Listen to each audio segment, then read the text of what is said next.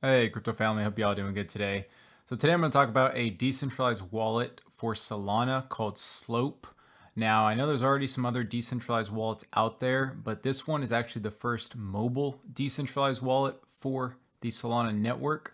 So I'm going to go over exactly what it is, how you can download it, and basically how you can get set up and the features that come with it, as well as being able to download it on your phone. So with that, let's go and get started. So Slope, it says on their website, building the world's best mobile decentralized exchange and wallet. Okay. If you go to their Twitter at slope_finance, you can see they have 53,000 followers and they are followed by a lot of reputable people. Okay. So they have grown a big following. You can see their website here, slope.finance. You click on that, it'll bring you to their website. Now, a couple cool things here. It says you can access from multiple devices. So again, I mentioned it is a mobile wallet as well.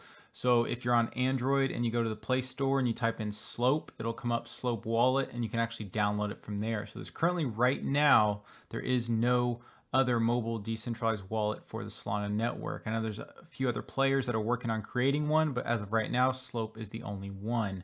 And it also says here, explore Solana dApps. And then if you scroll down, there's actually some partners that they are partnered with that is basically very reputable people. So you can see Solana Capital, Alameda Research, Sequoia, Spartan, Huobi. I mean, there is a lot of big players in here. So that tells you it's got a good backing and it is very reputable. Okay.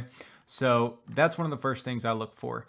Next, how to download it. So basically all you do, again, if you're on Chrome, you just search Slope Wallet. Basically it'll come up with the Chrome store and you can just add it to Chrome. Now, once you add it, again, it'll be in the top right. Now, I know you can't see my top right buttons, but it will be there and basically it'll take you to a screen where then you can create your own wallet, and it'll basically have where you put in, it'll show you your seed phrase of 10 to 12 words, and then from there you'll save it in a Word document or save it offline, which is better, on a piece of paper, and then it'll say on the bottom, I've saved this. You click OK, and then from there your wallet is created. Now you will have to pin it to your extensions on top so you can see it at the button. So basically I clicked the little puzzle button on Chrome and I scroll down and you can see Slope Wallet here. I click the pin button and basically it is now pinned to the top. Okay.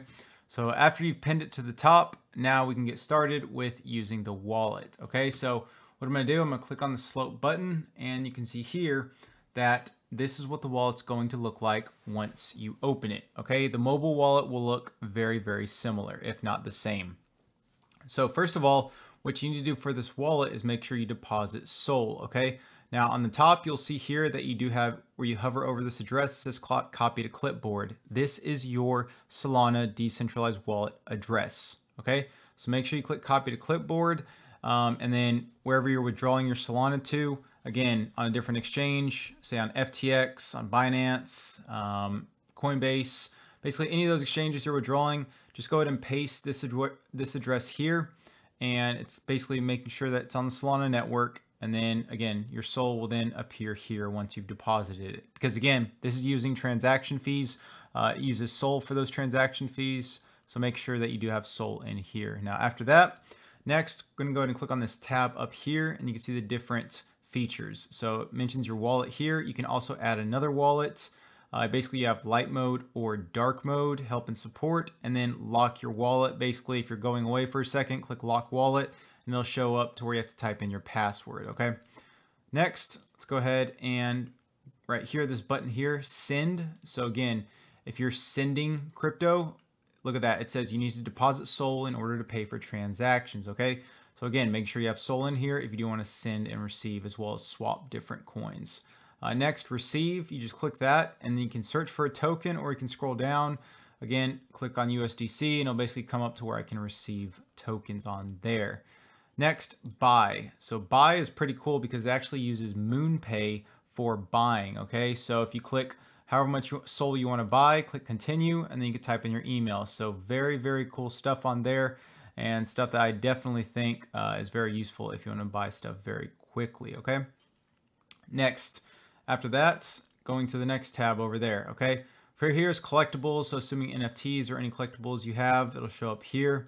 Next, going to the swap button, okay? So for the swap button, basically it's just like any normal DEX, okay? So you have some Solana, you want to swap it to USDC, set your slippage down here, and then click swap. Okay, easy as that. So very, very cool feature here. Definitely very useful. Next, going over to the last button.